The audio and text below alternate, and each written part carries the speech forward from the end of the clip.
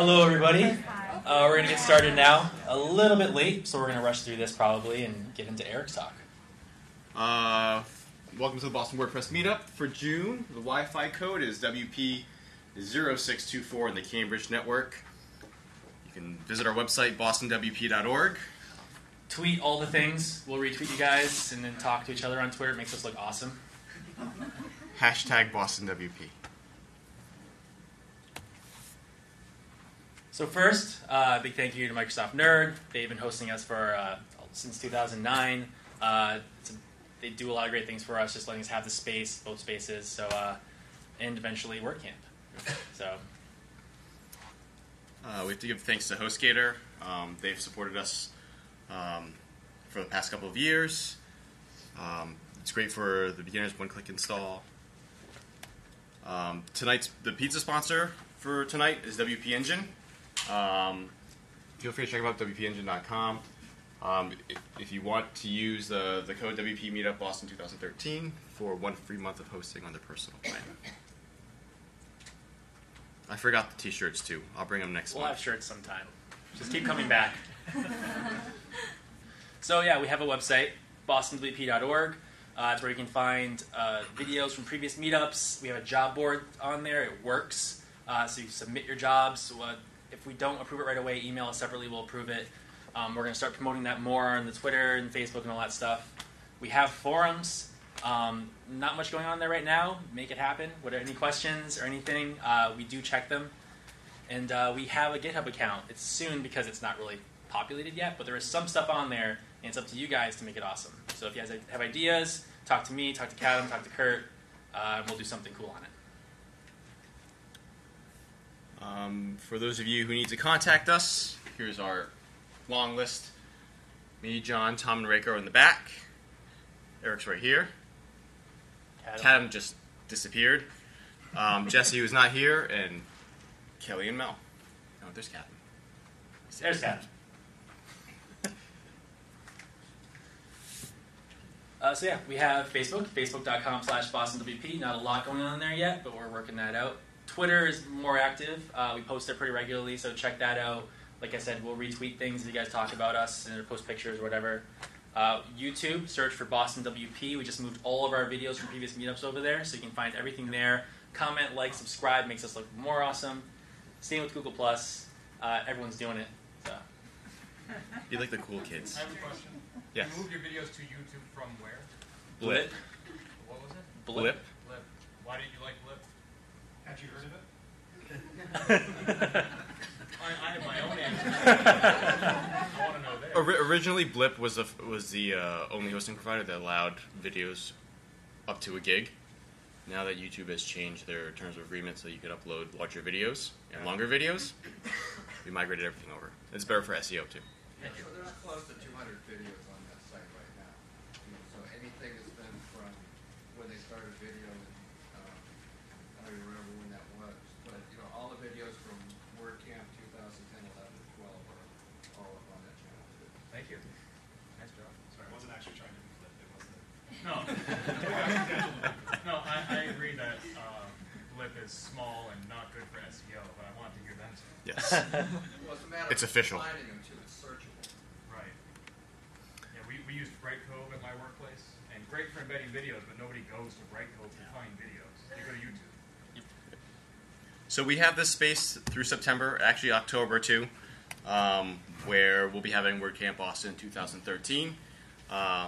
Dates October 25th, 26th, and 27th, so it's 3 days this year. It's going to be a little bit smaller. Plans are still in work. Just check the website every day, and then eventually there will be something awesome on there. It's not smaller, it's more exclusive. I like it. Yes. Other WordPress meetups. There's the Manchester, New Hampshire WordPress Dev and Users meetup. And there's also the Providence WordPress meetup. So if you're coming in from up north or down south, be sure to check them out too. I'm pretty sure just go to wordpress.meetup.com. You can find all of the WordPress meetups, and then just find one you like best. There's also a WordPress event, a beginner SEO workshop. It's going to be 3 hours from 9 to noon. It's Tuesday, June 23rd in Weymouth. You can visit the meetup page for more information, or if you need more information, you can ask Tom and Rico. Where am I? Okay. Any questions? So, like we said, we have a job board. There are a few things on there, so check that out when you get a chance. I think there's like 2 or 3 like recent listings there. But anyone here right now have any jobs available? Raise your hand, call it out. There's an awesome crowd right now, so it's a good time to do that. Anyone looking to hire?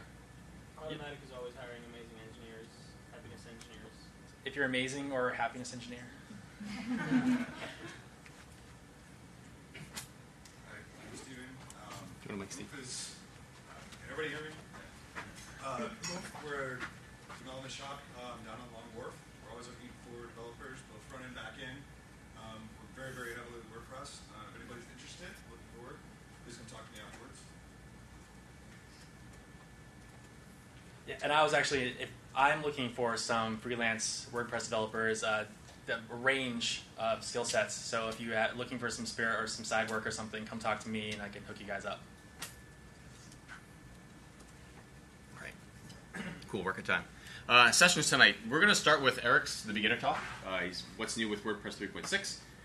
And then we're going to go to Brad, a critical piece missing in your WordPress dev workflow. And Brad is coming from Nova Scotia, so give him a warm welcome. You want to mention? Yep, and some of us will be outside doing office hours. If you guys have any questions about WordPress or something more specific that we can answer in about 15 minutes, feel free to come out there and we'll try and help you out. Any other questions before we start? Awesome. Thanks, guys. Thank you. My name is Erick. I'm one of the organizers here for the meetup, and I work for Automattic, working on WordPress.com. Just want to go through some of the new stuff that we're going to see in 3.6, which is the next release. We're working on it now, and hopefully within the month we should have the next release out with any luck. We'll see how that goes. It was supposed to be out last month. So, again, I work at Automattic. I've been a developer here in the Boston area for a little while, working exclusively with WordPress for a good long time. This is sort of the why you should care about anything I have to say sort of thing, but blah, blah, blah. The slides are up. I put the link out there earlier on Twitter. I'm ET Hitter on Twitter. So if you want to follow along or want to see the slides later, you'll find the link there. I mentioned it at the very end, and we'll link them up on the meetup site as well. So, 3.6. The focus with 3.6 was the editing experience.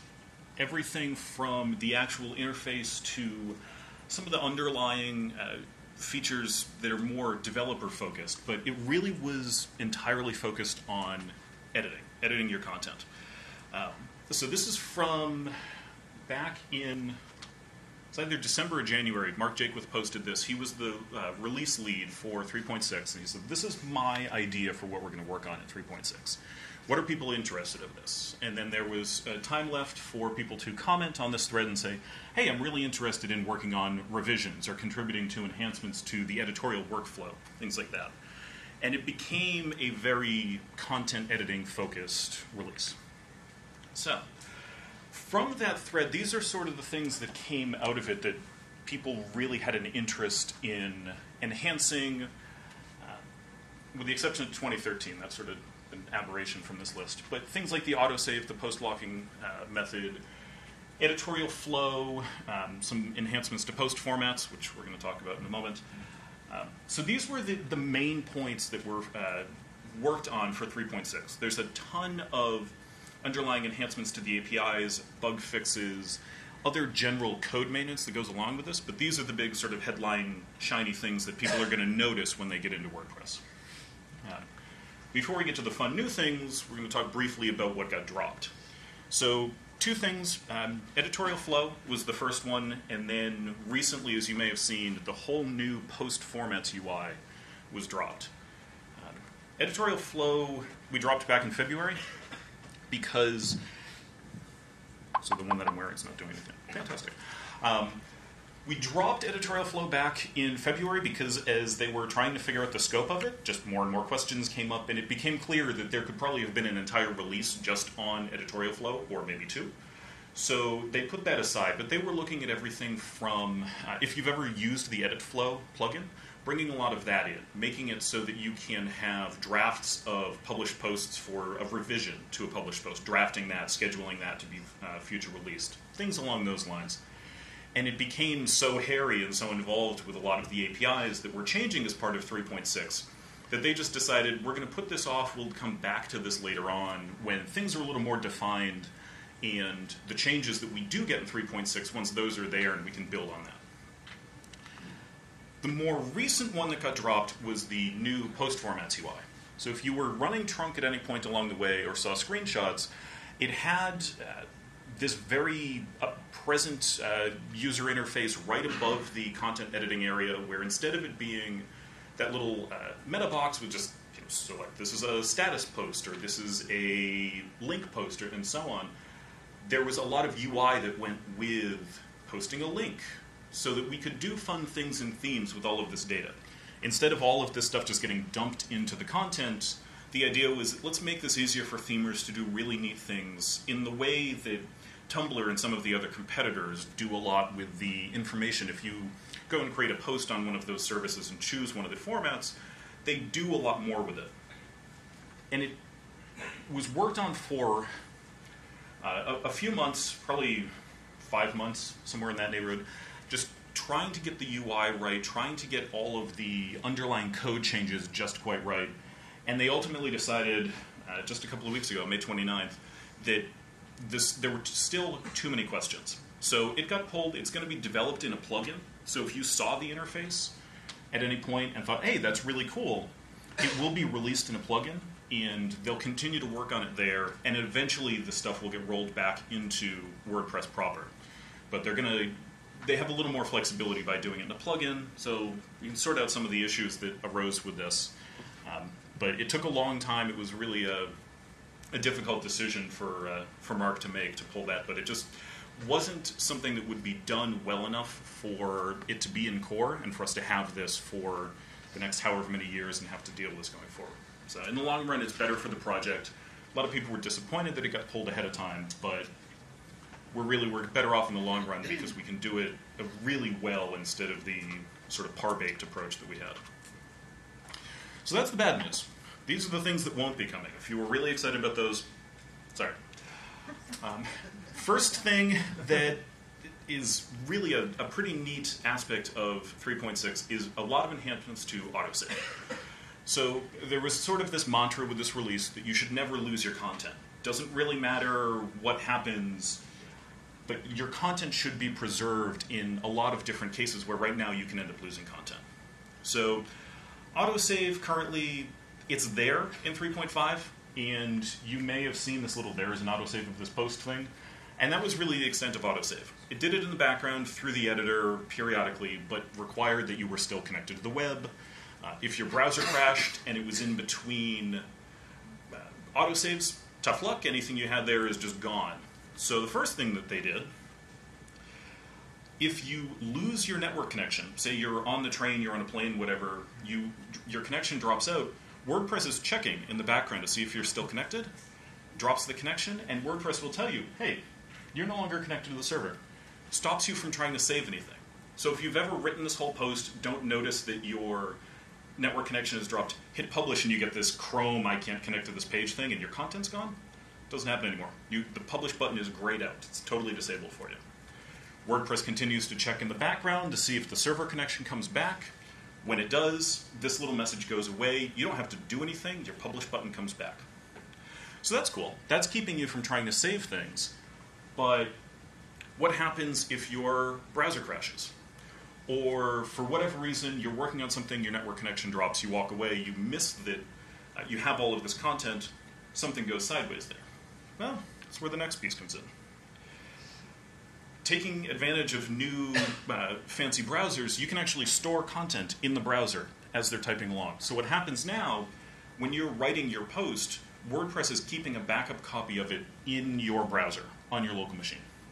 So your network connection goes away, and you see that error from the last page. If you, for whatever reason, close the browser tab, again, your browser crashes, the post is saved in the browser. So when you come back into WordPress, you get this message at the top of the screen. There's a backup of the post in the browser that's newer than what is shown in the editor, what's there on the server. WordPress gives you the option to restore the backup, and then it just seamlessly syncs all of that content back up to the server.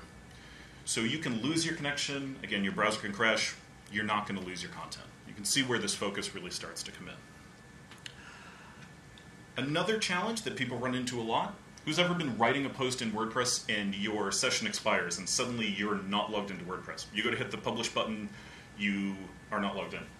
Well, now WordPress is also checking for this in the background. And instead of sending you to the regular WordPress login page, it's going to pop up this window here and let you log right back in without having to leave the page. You log in, continue on your way. So 3 ways that we've enhanced autosaves so that you're considerably less likely to lose your content. And what's neat with this is built on top of a new, what they're calling the Heartbeat API, and it's available to developers to extend. So Core does these basic things with it, and plugin developers, theme authors can continue to build upon that and do neat things. So after autosaves, post-locking, because this is another similar sort of problem. If you're in an instance of WordPress where you have multiple authors and you have, say, editors who need to go in and review a post that, before being published, things like that, we're coming back to the never losing your content. WordPress prior to 3.6 didn't do a great job of saying that this person is editing the content and nobody else should make changes to it right now. You could go in, showed you a little warning, looks like that. Warning, ET Hitter is currently editing this post.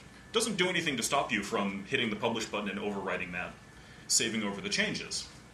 This was 3.5 and earlier, and it's a fairly minimal thing at the top of the screen. Someone could easily overlook it. So what we've done now, if you're looking at your post list, it'll show you Erick is currently editing.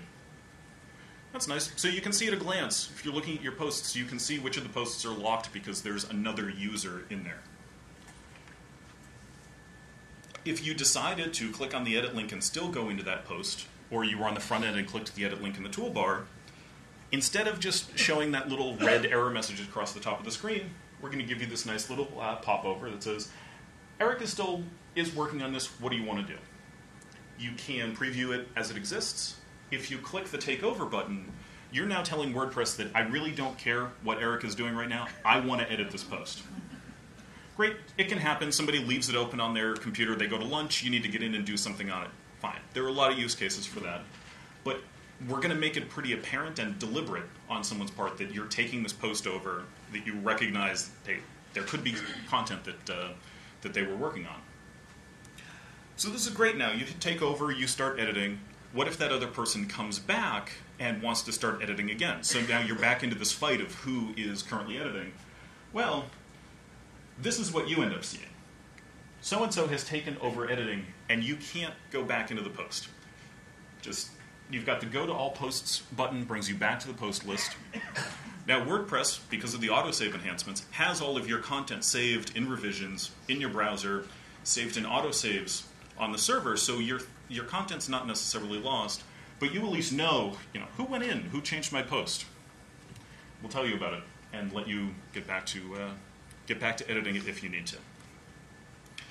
So that's the enhancements to post locking, just really cleaning up that experience and making it much more apparent what's going on, much more deliberate on the editor's part that, yes, indeed, you are taking this over and you recognize that this is a very deliberate action. It's just didn't miss that the notice was across the top there. So, continuing along with this is not so much directly related to not losing your content, but making it easier to work with some of the tools that are built into WordPress. So we've had post revisions for a long time now, and this is what the interface looked like before. Just a list of all of the different revisions. It's got a date, the date and the time, and you can toggle these little radio buttons here and compare different revisions. But it reloads the page each time. Doesn't give you a whole lot of context. And in this revision here, I could have added a period. It could have been very trivial. Another one of these could have been where the bulk of this post, we're talking about Hello World, of course, where the bulk of this content came from. So you really have no indication if you're trying to find a specific revision from that time, I know I added all of this content or I took all of this stuff out. You just have to sit and keep comparing until you find the one. Not the most user-friendly experience. So, now we have much slicker looking UI, but we've also taken advantage of some new fun JavaScript stuff that we have built into Core, so that this, you just drag this and slide it across. It's already figured out all of the revisions. It doesn't require the page to reload. Happens in real time. When you load the page, it loads all of this information in, and as you drag that from one to the other, in real time, it will update the comparison down below.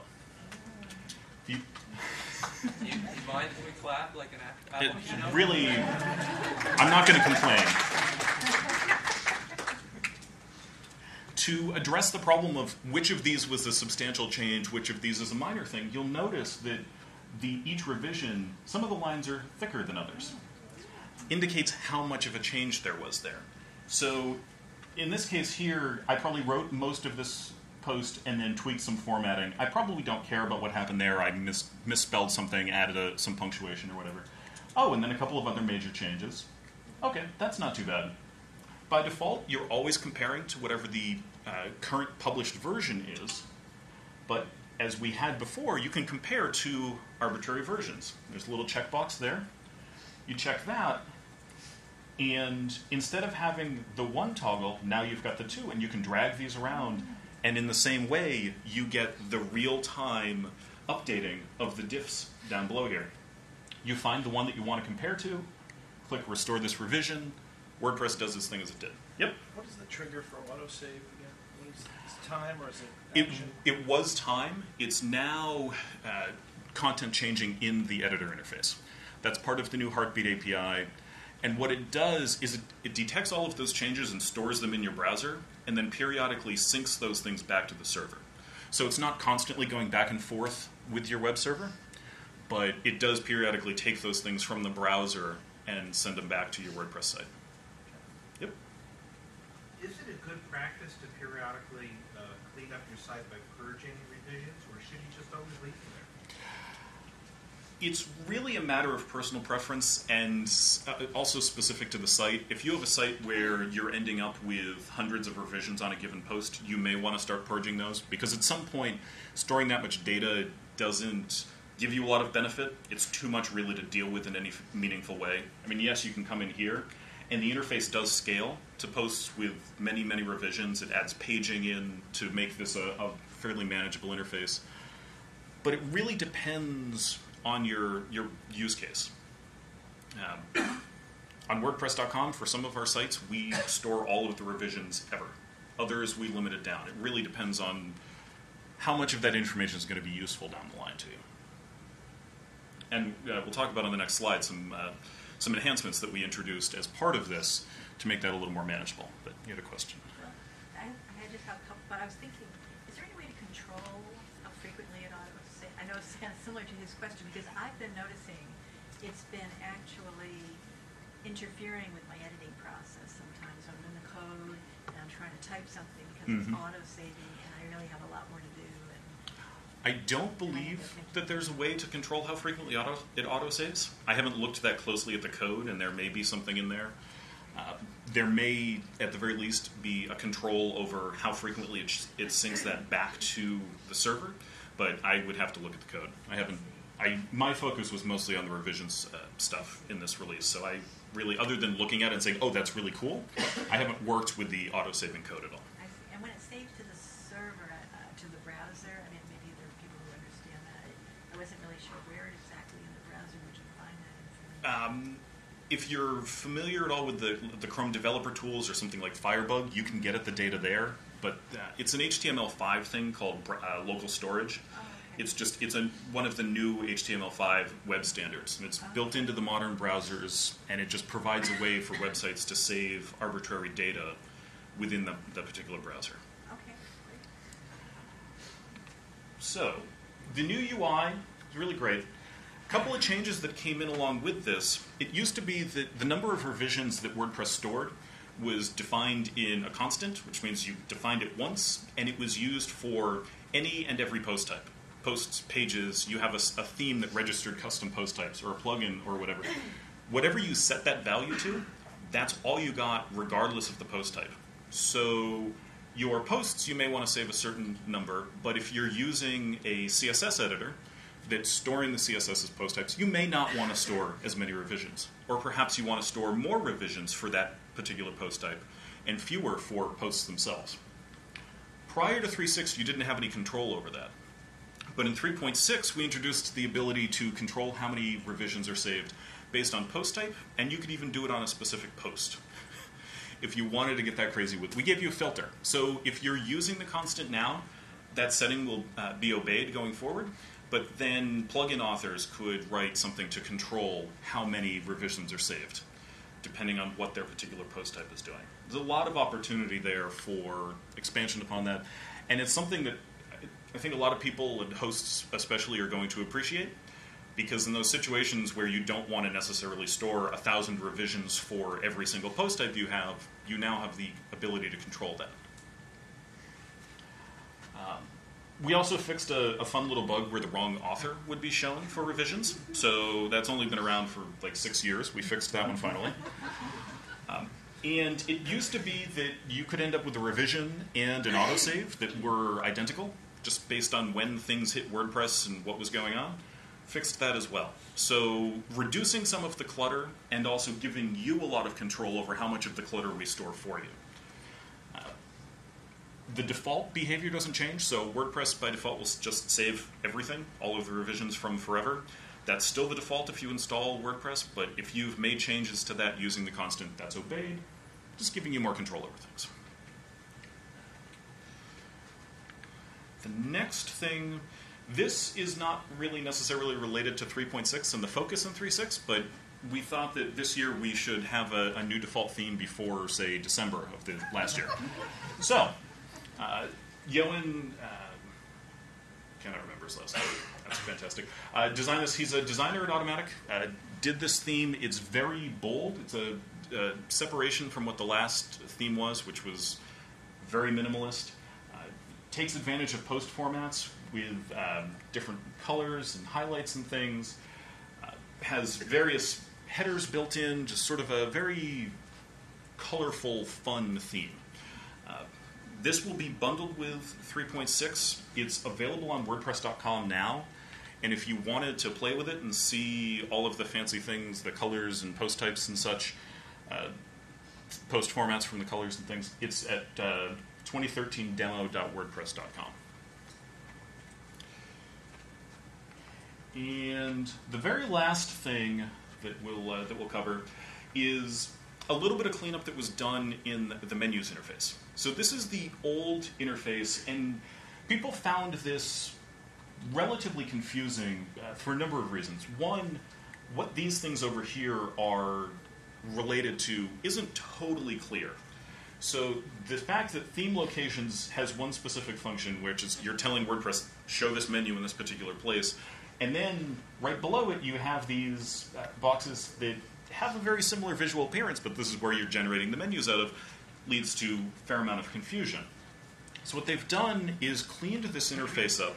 They did a lot of user testing to make it a little more apparent what's going on in here. So that theme locations box, it's now its own tab. In a lot of cases, you set your theme locations once. Unless you change your theme again or add a new one, you're not dealing with that on a regular basis. You don't need that to be as apparent an interaction as it was in the old UI. The old UI, very prominent placement, top left corner here, screaming at you. Well, I don't really care. I've set my theme locations. Leave me alone. So now, we've moved it to a separate tab. Condensed this into a more linked interface, so each of the available things that you can put into the menu, the boxes for those are all joined together. And editing a menu, instead of having the tabs before where you saw all of your menus across the top, there were tabs upon tabs and things.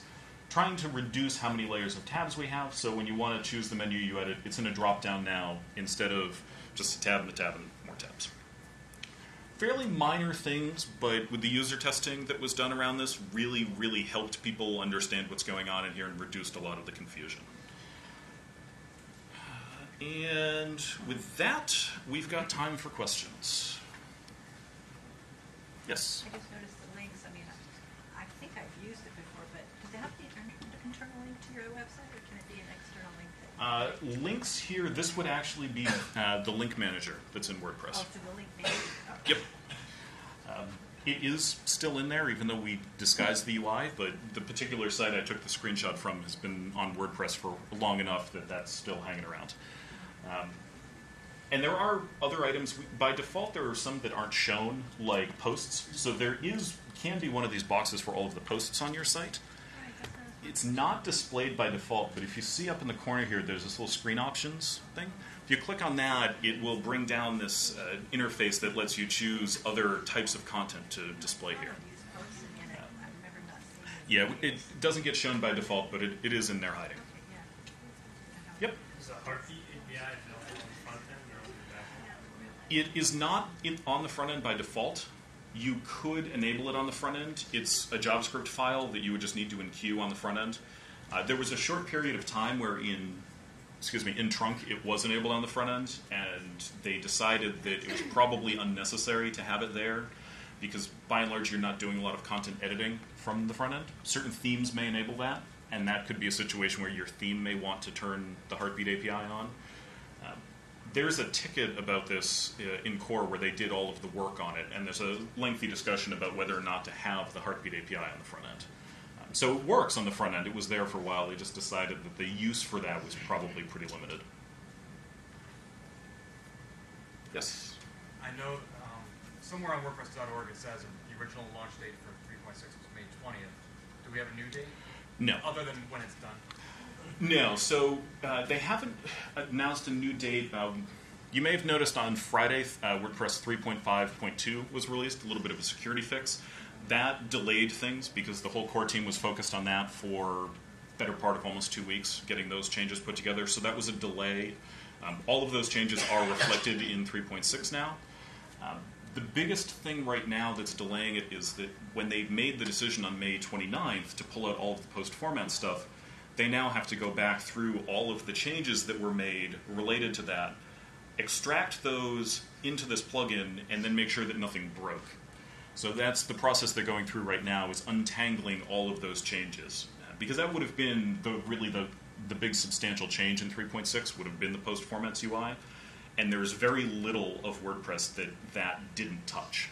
So it's just untangling that. I would hope within the month we might get it, but there hasn't been any official date. I know people are eager for it, and I think now that the 3.5.2 security release is out there, hopefully we'll hear something about that soon so that people can start to plan for it. But, I've been running it on my site for a while now. It's pretty stable. I get all of about 4 visitors, a little more tonight, but yeah, it's working for me. If you want to live dangerously, you can certainly upgrade. And we're using it on WordPress.com. Seems to be working out pretty well so far. So, questions? Yes. Any impact on the server database? I'm not aware of anything particular that was done in that regard. None of the database tables changed in any meaningful way. There were no new tables, no columns dropped or anything along those lines. There's always little optimizations and things that are made as part of the general code cleanup. That's not anything that I covered here tonight, but there's always a team of people in each release going through, fixing bugs, optimizing queries, things like that. But I'm not aware of anything offhand. I don't know anybody in the front. There were no schema changes, but the way that revisions were stored changed because of the wrong post author. Right. So you could have a little bit of a performance hit when you upgrade because with that bug I mentioned where the wrong author was shown for revisions, there's a fixing process built into the upgrade mechanism. So the first time you go through, if you have a lot of revisions, there could be some impact there. But that it runs one time. I believe that it just runs the one time when it first detects that there are unfixed posts. And after that, nothing too substantial, I don't think. Any other questions? Okay. The slides, as I mentioned, I put them out on Twitter, and they're linked there on the blog. a whole bunch of the items in the very first few slides are links to the relevant discussions around those things if you wanted to learn more about specific items there. So I linked all sorts of things within the slides. Thank you.